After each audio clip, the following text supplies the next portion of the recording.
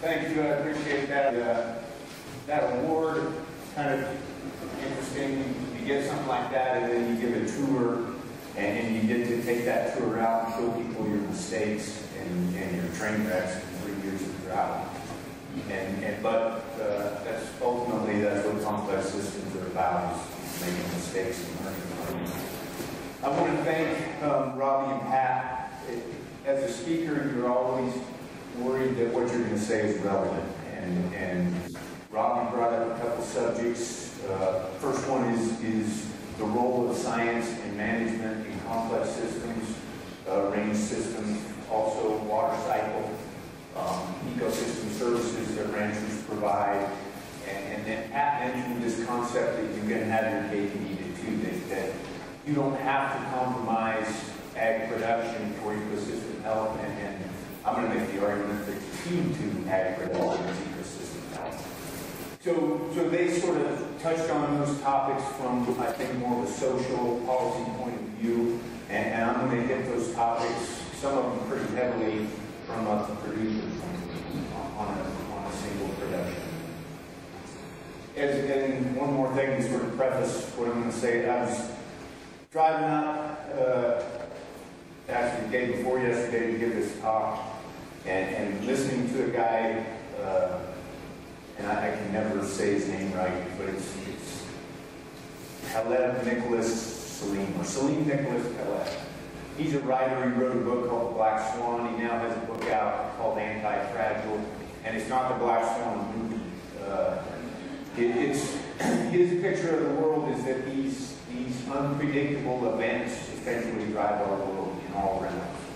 And he is especially, he's an economist, and he works in probability. He's a mathematician, and he's, if nothing else, he's very controversial. He's not afraid to speak his mind. And one of the points he made, though, about economic systems, specifically the option side of economic systems, is that the guys who drive progress in terms of learning how to deal with the complexity of economic systems are the guys with skin in the game. They're the traders that are down there on the floor that are using these very strange option instruments to make a living, or to go pro. And I think there's a correlation in rangeline systems. This goes to the point that Robbie touched on. Producers aren't, and in my mind, and I think this is really critical, we're not managing the system from outside the system. We are part of the ecosystem. And so when we make mistakes, and if we make too many mistakes in a row, we're gone. Natural selection works on ranches. And so a lot of the controversy about grazing protocols and those kind of things, it struck me listening to Caleb that, you know what, I've been doing some of the stuff I've been doing for 17 years, and it turned my operation around, and I'm still doing it, and I'm still here. So I don't need to justify to anybody that it works. I just need to keep doing it. I just need to keep functioning within that ecosystem. And so what I want to try to do today is talk about a couple things. I've been through 3 of the worst years I hope that I will ever see. Starting in 2011, southeast Colorado, less than 5 inches of total precip, 2011, 2012, less than 3 inches of total precip until late July of 2013. Then we had 2 big rainstorms, rained like 2 inches in an hour both times. They all left. So we're in the third, end of the third, going on the 4th year of drought, and that's the main thing I'm going to talk about is some mistakes I've made and how I've adapted to that drought environment. I've spent too long on the introduction, so I may have to go a little quick in spots, but those of you who haven't heard me talk or haven't seen, there's an article in Rangelands that came out last October, talks about the transition from and sort of an overstocked grazing system driven management to adaptive grazing management. I'm going to take about 5 or 10 minutes and kind of review that real quick, and then get into talking about some lessons from that. The Rancho Largo Cattle Company, 14,000 acres, shortgrass steppe. It's about 70 miles southeast of Pueblo. I landed there in 1995 without, I had a lot of experience in day-to-day ranch work and management, but essentially no experience in strategic long-term decision making, stocking rates, cattle enterprises. So the sort of the first approach I took was, we've got pretty high overheads. This is a relatively small ranch. We wanted to support a family, pay a mortgage. We've got to meet our overhead costs. The way we're going to do that is efficiency. We're going to stock right at the optimum, and sort of efficiency in all aspects. How did that work for us? We're going to see this graph several times. Across the bottom is years starting in 1996, and I'll just, there's data plotted for each of those years. The red line is gross margin cattle. Think of that as cattle profit. And then the blue line is gross margin land, essentially directly correlated to stocking rate.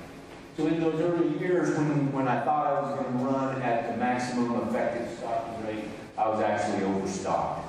And the fact that gross margin cattle is negative and downtrending, cattle weren't performing.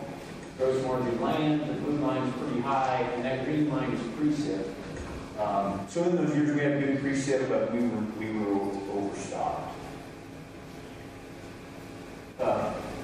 Neighboring is something that I think is common all over the West. We're in the spring and the fall, you trade labor with your neighbors. And one of the things that as an inexperienced manager that got me over the hump in understanding that I was overstocked was seeing my neighbors' ranches twice a year, especially two guys. This guy, Lloyd Hall, who's now in his 90s, still actively manages a ranch, and another guy, Drought. The thing I saw about their ranches is they always had fat cattle, they always had grass. And these are guys who came there with nothing, and at that time, 15 years ago, pretty much outright owned their ranch and their cattle. You see the same thing with the generational guys. The guys who've been there 5 generations, those ranches are in good shape. Lloyd's point, grass makes grass. We're going to talk about that. So, decreased stocking rates. You can see as soon as the blue curve starts coming down, the red curve starts going up. Of course, we had 2002 there, which was a drought year. But all of a sudden, our greenbacks went from 80% to 90%, and that's a huge jump in cattle. So, just a really fundamental, simple range management relationship. The stocking rate goes down, animal performance goes up. But through those 3 or 4 years, and to some extent I was too dumb to see that we were overstocked, but through those years, those early years, I was also trying to change mineral supplements, change feed supplements, change breeds of cattle, change calving season, do all these things that, yeah, they're going to get us, we're going to make this high stocking rate work. One of those things that I did was a grazing system. And that's a key word, grazing system. I was moving cattle around, thinking that somehow, magically, if I moved them around, it's going to help me run more cattle. And what I'm going to talk about now is the transition from the grazing system to adaptive grazing. So on the left is the grazing system, where you're just moving cattle around. Then you don't have an ecological goal, you have an economic goal. I want to run at a higher stock rate. The key components of adaptive grazing management aren't about moving cattle. They're about deciding on an ecological goal. What do you want ecologically? What do you think will improve your ecology? And the underlying premise is that ecological health will drive profit. For us, we did a survey, realized we needed cool season grasses. Because of heavy grazing for a long time, we lost cool season grasses. The warm season short grasses were dominating. So our goal was to increase cool season grasses. Well, then what is the ecological process that's inhibiting you from having more cool season grasses? And this is the key distinction between a grazing system, which is an application of a grazing protocol, and adaptive management, which is trying to find the key ecological process that you want to have. And so for us, we realized that those cool season grasses needed full season deferral. And you can't defer the whole range every year during the growing season for cool season grasses, but we figured out with some fences and some thought about how we graze, we could defer essentially 2/3 of the range every year for those cool season grasses. And so we increased our deferral periods. The underlying Adaptive management field is plan, monitor, replan. And so the new business plan based on maximum land health, having a grass reserve, that's going to drive profits. And here's a picture of 1999, which is before we began managing adaptively, and then in 2008, the black lines show where Western wheat was recruited. Along with Western wheat, the cool season grasses, we also recruited some shrubs that are traditionally decreasers in our environment. Right there, that's winter fat. I took this picture in the late 90s because I was proud that we had winter fat on our ranch. We had this little patch, that's the neighbors over there, this is us. The next picture is going to be standing right here looking out away from that. And clearly winter fat responded to those long deferrals. Another place, riparian areas, draw bottoms respond really well as soon as you find a way to intercede and our species composition in draw bottoms was mostly grammer grass and filigree. And it's along with our western wheat, a whole bunch of mid and tall grasses in the draw bottoms respond, both warm season and cool season. And so how did that work out economically? So we've looked at these two time periods now. We started the process-based adaptive grazing in about 2003. Remember that as we decrease stocking rates, this red curve, which is gross margin cattle, and this, I think here I have a plot of this return on investment for cattle, but essentially the same thing, increased in, and I've switched up a little bit up here, but on this right-hand side, that brown line is average precip, and the red line is average stocking rate. And the whole point here is that from 2003 to 2012, we ran more cattle on less rainfall and still had good animal performance. Still had those 90% conception rates. We were running more cattle than we were running over here when we were in a training. How did that happen? I think there's several things. I think diversity was a key player, water cycle and mineral cycle. So when you have cool season grasses, and cattle in Grady green grass in October, even in November, in early March, and so that extended grazing season was one of the things that translated into dollars.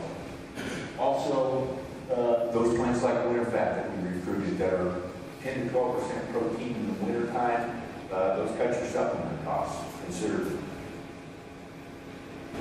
And then finally, the water cycle.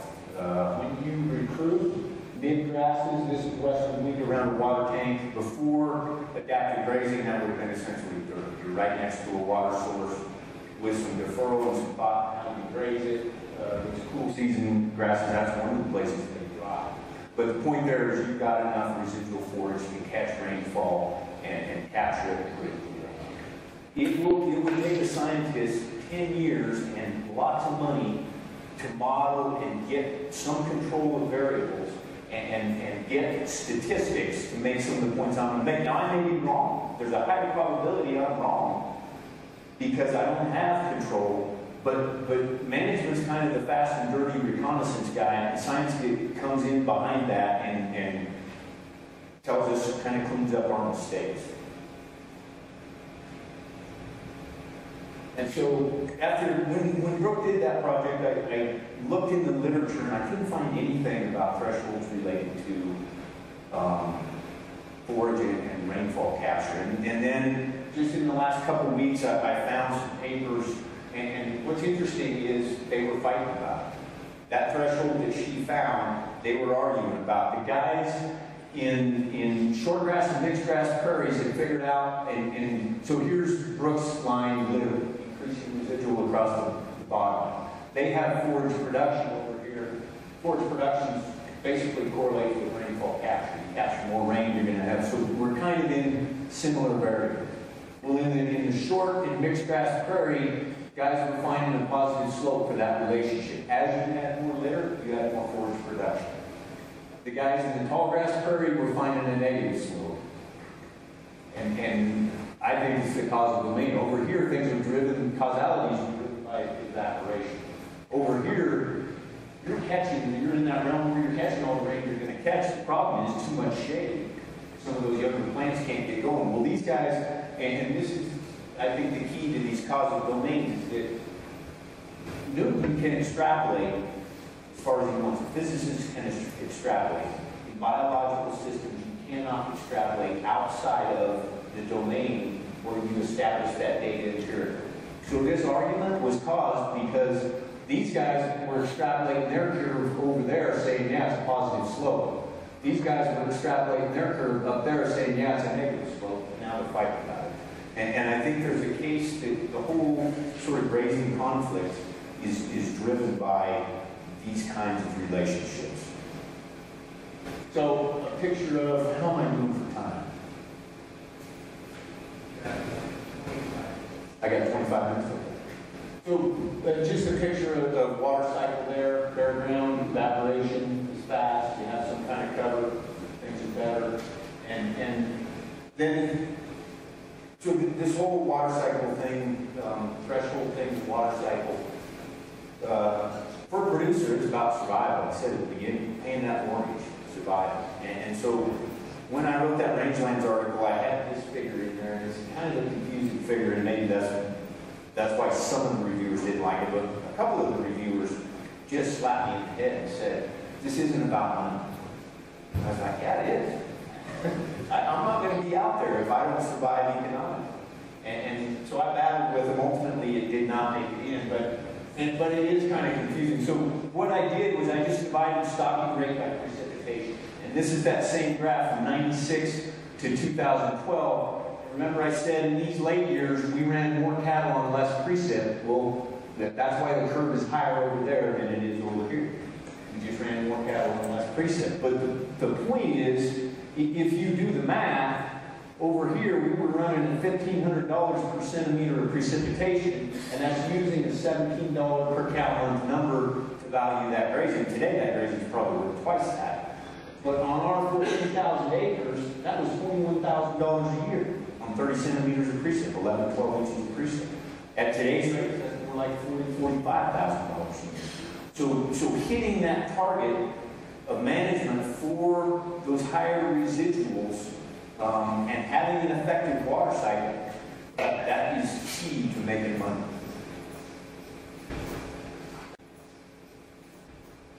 And finally, plant mortality. A threshold that I think I found in the last few years by making mistakes, by grazing too heavily to too low residuals. How far can you graze a plant down in a drought without killing? Is the threshold we're looking at. And most of us have seen this figure a bunch of times. As you defoliate a plant, you lose root mass. And ultimately, I think in a drought, those roots are the last thing the plant holds on to. It'll let the crown die. And I've got a lot of dead crowns out there, but we'll see some pictures. I think some of those roots are still alive. And just to tell you my conclusion, and then we'll go through. In places where I grazed blue gramma to below an inch or an inch and a half of residual, and did it repeatedly through the drought, very high mortality. Even if I grazed it repeatedly through the drought, if I gave it 2 inches or more, very low mortality. The observations are going to come from one pasture. It's an odd-shaped pasture. It's about 800 acres. There's a water source here and a water source here. Unfortunately, I wasn't smart enough to move the liquid feed source through the drought. It bounced around, but generally it stayed between those two water sources. So I had some real uneven grazing, and I noticed this in my monitoring data. A heavily used area here. Down here is the headquarters. Cattle don't like to go there anyhow. That's where they get shipped and weaned and tortured and all that stuff. So this is an area of avoidance. And the first picture we're going to look at is going to be from that area of avoidance. And this is July, that's 2013. I don't think I have to do it up there. But that's after the drought. But I left, there were in those lightly used areas, there was a pretty high residual. It doesn't look great, but things are holding together there. The crowns of the plants are covered, the soil's covered. Then after the rain in 2013, we had those hard rains in late July, those plants responded. And then I took this just the other day, this spring. We've had 3 or 4 inches of moisture this spring. Again, my cool seasons are doing great. Grandma's even starting to come on a little. Those plants are doing fine. Now out here in this area, higher use, you can see crowns are exposed. Not in that threshold of an inch or an inch and a half is I think what drove things over the edge. After it rained, the response was huge. And I saw this all over the range. When I killed Grandma, and tumbleweeds would be great. I'm talking about catching raindrops, if they would just stay where they grow. And then that's this spring. So clearly dead crowns, I think, and I think I have one more picture. Yeah, so those dead crowns, what I'm seeing this spring and what I saw in places last fall is those roots didn't die. The crown is dead, and it's going to send up these. So in terms of that causal domain thing and discontinuities, what I have on the left is plant mortality. On the bottom is residual plant height for blue grama. And what I'm saying is you have that breaking point at about an inch to an inch and a half, where your target is to stay to the right. If you get to the left of that, you're going to have that high mortality. And again, because this is so steep, for a small increment of management, you get a huge increment of response right at that sweet spot. And so looking at those two things together, as a target, so on the left is in this gold line, gold there, plant mortality, what we just looked at, there's your target. You want to stay to the right of that inch and a half, and you're going to be in that low mortality zone. The relationship we looked at earlier, and this is, I call it a resilience target because there was the last 3 years, my grandma grass plants didn't grow to 3 inches tall. So there's no way I could get to there unless I didn't graze it all. And you know, maybe we're going to look at the numbers again in a second. Maybe that would have been a better option. But that's that zone where in the good years you're building resilience. You're building root mass in the plant, vigor in the plants. That water cycle, that $20,000 a year I showed in water cycle. By hitting that target, then when the drought does come along, you're building that resilience. And so those 3 pastures, coming back to the money numbers on those 3 pastures. Pasture number 1, my gross was $13.67 per acre. I grazed it all 3 years of the drought to a low residual, and I'm in that 70-80% mortality range. The power, I think, of these thresholds and managing towards the threshold is right here. It's pasture number 2. $12.12 in those 3 years. Grazed 2 out of the 3 years. Gave it a full year off. Grazed 011, not 012. Grazed again in 013 to a higher residual than that first pasture. Only a $1.06, $1.50 difference in income, but look where I am ecologically. I hit that target. And then that third pasture, if you want to be cautious, if you have resilience in money and you don't need that income, and we saw how with the rain, that third pasture just exploded with the rain. Only had $1.87 of income over those 3 years, but ecologically, I was almost over there building some resilience. Raised it 1 out of the 3 years of the drought. And I'll be able, 2 or 3 years from now, when I get a chance to watch how these pastures respond if we ever get out of this drought, I'll be able to answer the question. I don't think that's a good scenario. I think one of these 2 is the best scenario, but I don't know which one yet. And so finally, I think we can be proactive about weather events, and these extremes weather things that we're experiencing may be the new norm. And so building resilience into our business and into our ecosystem, I think is key. That resilience is essentially diversity and some redundancy. Causal domains, and I think this is ultimately, in complex systems, this causal domain thing is a powerful tool for management. And I think it can help us avoid some of the conflicts between management and science that we're experiencing. And I think I'll leave it at that. Thank you.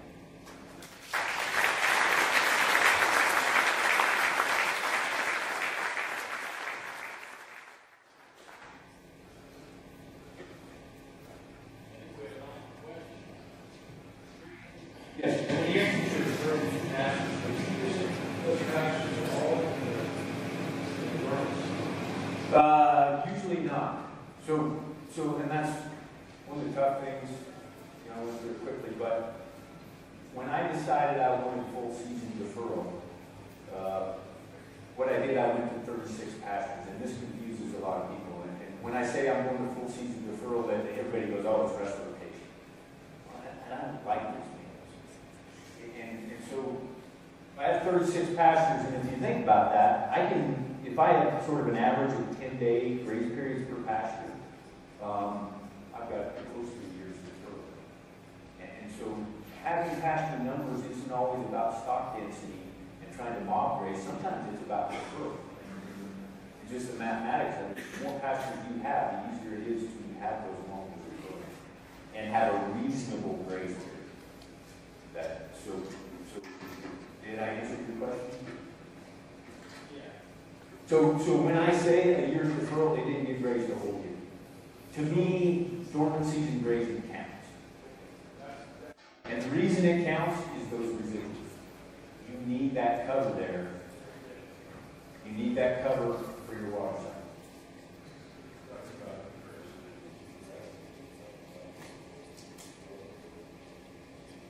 Natural regrowth. So in shortgrass steppe, the system where I am, in 2000, when we did our first kind of baseline survey, we had about 10, maybe 15% of forage was cool season grasses, and we got that up to close to 50%. So it's a species that was there. Some of the grasses, like green needle, I had never seen green needle grass until 2006. And all of a sudden, it's in every draw bottom on the whole place. Where the seed source came from, I don't know. Some of the other grass, we have some little blue stem. The silver blue stem comes off the highway. They seed that on the highway. But it's amazing what will happen without spending money to seed.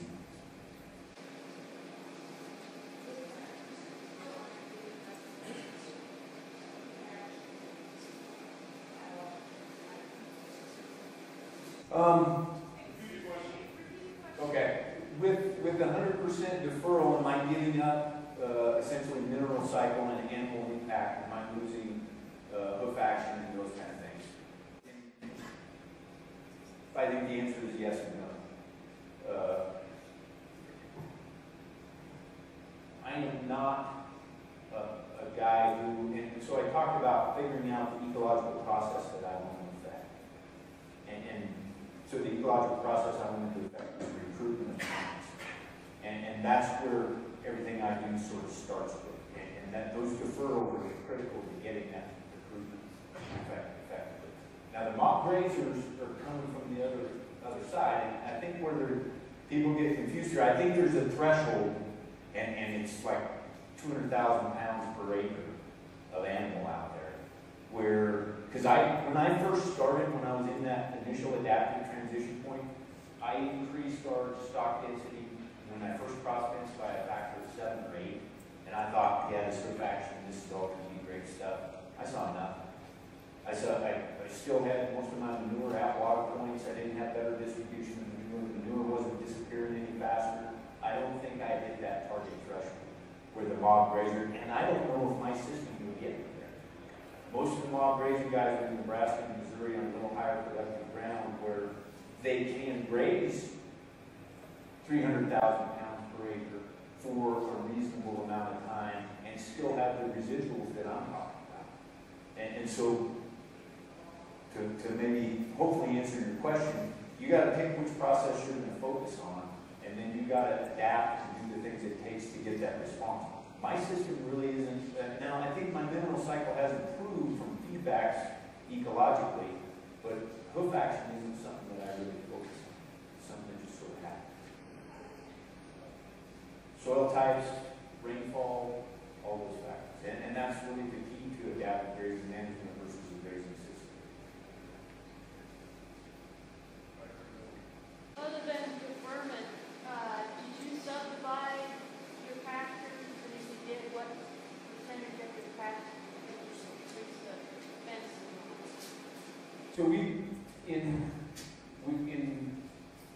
99 to 2000 is when we built most of our fence, and we went from 9 pastures to 36 pastures. Our pastures average about 400 acres. But I think, you know, the pasture number stuff, you could do a lot with 5 or 6. Ultimately, having 36 helps me. It gives me more options. And I don't, do we have this? Yes.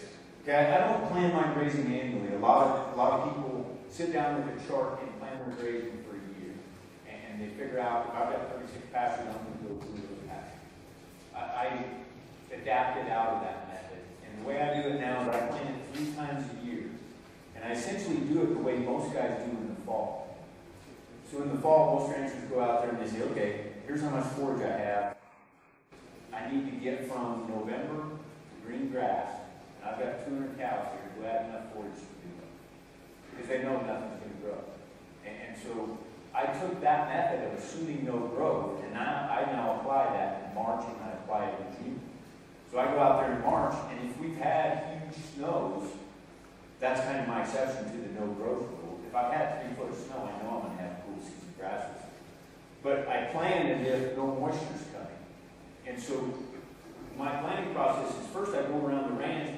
I don't say how long has it been since that pasture's been grazed. I go look at that pasture and say, have the plants recovered? Because recovery isn't time. Recovery is a plant physiological thing where that plant needs to go to seed before I graze it. And so I go look at my 36 pastures. I say, okay, 12 of them are recovered. Now I've got 200 cows here and I need to make it 3 months. Can I make it? Is there enough forage in those pastures? If the answer is yes, I go right on. If the answer is no, I get rid of some cattle. That's why I made the transition from straight cow calf. And then the third option is if I got extra forage, I can either use it now, I can take in some cattle, I can buy some calves, buy some yearlings, or I can save it and use it as a fall replacement. And I think the biggest mistake I made in the drought, by the way, was departing from that planning process. That planning process, forage availability dictates your grazing plan. In the drought, I bought, in the first 2 years of the drought, when I was resilient, I had a chance to buy some cows. I bought the cows thinking this was going to be a 1-year drought deal. I should have probably sold at least some of those cows sooner than I did. I was going to make a windfall on them if the drought would ever end, but the drought went on for 3 years. And there was a point there where I let ownership of cattle drive my grazing plans instead of vice versa. And that's ultimately the biggest mistake I made. That's time for one more.